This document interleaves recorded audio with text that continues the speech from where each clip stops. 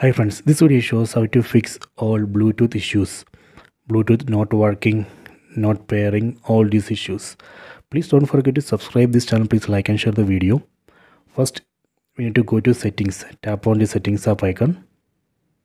Go down.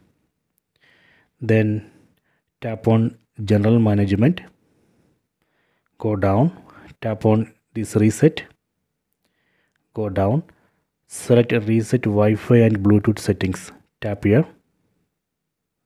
Here you can see a reset settings button. Tap on that. You can see Wi-Fi and Bluetooth settings reset. Okay. Please note that this reset operation will not delete any data from your phone. It just reset only the Wi-Fi and Bluetooth settings. After this reset operation, you can check Bluetooth. You can try to pair a Bluetooth device that should work.